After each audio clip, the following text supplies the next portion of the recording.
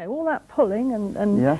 18-inch I waists. wouldn't know. But I didn't know this. I didn't know that among its many proud claims, Portsmouth had more people working in the corset industry than in shipyards. Incredible, isn't it? And now the world of whalebone is making a comeback, with a traditional corset-making firm having to expand into new premises. And if that wasn't enough, Anne Summers has bought up a bra factory in the city to support its expansion plans. Our Portsmouth reporter Jackie Copestake has been to find out why corsets are expanding in Pompey.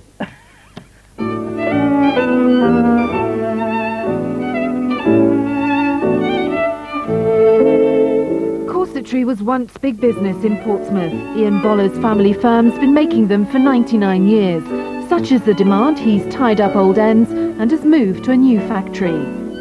I think it was the whole character of the place, really, and thinking, going back to that, you knew that the great-grandparents started there, then the grandparents, then the up-to-date Mr. Voller now, and it just had a lot of family tie about it. These are the designs first made by the company. Vollers are still using these patterns, even if they are somewhat raunchier.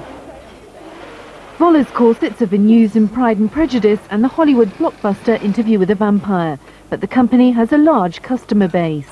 We get loads of people come in and buy corsets to get married in. We don't just make the corsets that were made when the factory was first invented, which we effles they call them, which are long corsets. Now we make more stylish corsets. Our grandmothers may have turned in their graves to see underwear becoming fashion garments, but it's big business. So much so, Anne Summers, the queen of risque underwear, has moved into the city. She's recently bought bra manufacturer Charles Murphy in Stamshaw from the receivers. It has 140 staff. I think Portsmouth gave us particular appeal because of its history of being involved in corsetry, which obviously adds credibility to the company that we've purchased. But the corset industry as a whole is unlikely to return to its former prominence.